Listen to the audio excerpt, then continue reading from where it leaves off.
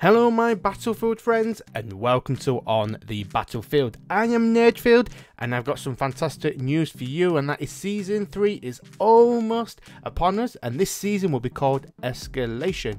So like I say, you'll be coming face to face with the enemy in northern Swedish wilderness and dominate ground warfare with new technology weaponry, including the NVK-S22 Railgun tank and vault weapons. And also you'll be deploying as a new specialist called Zain, and you can be able to flush out enemies with his XM370A airburst launcher. So on this, first and foremost, like I said, within this you're going to have a new map, new specialist, new hardware, and of course the battle pass. So let's go on to the map first. So the new map will be called Spearhead. So this is set in Sweden and it will be a CQC focused map featuring two fully automated mega factories.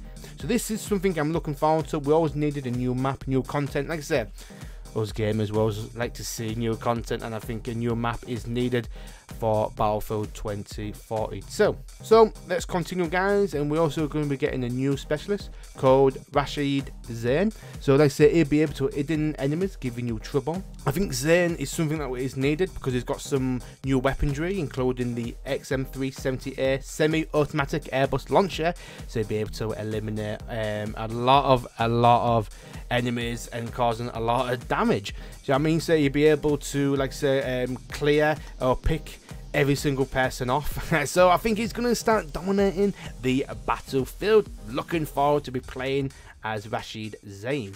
So also as well, in this we're going to get some new weapons, and one of them is going to be the Rorsch Mk-4. We're going to be getting a new shotgun with tactical options. So like I said, we're going to maybe, like I said, be able to change certain things and maybe change your tactics if you're in close range, medium range. So I think that is great there. Also, we're going to be getting the NVK-S22. So this is going to be offering destruction power. That's what we need in Battlefield. We need some of that destruction, and looks like we're going to be getting some weapons that will be causing some destruction. So also with the season pass, we're going to be able to have 100 tiers in the pass.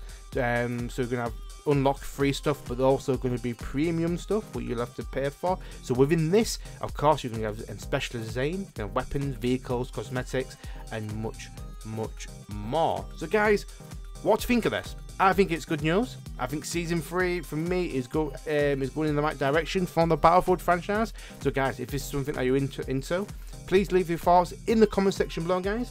Don't forget to leave a like, subscribe, and I'll see you next time on the Battlefield. See you later, guys. Bye bye.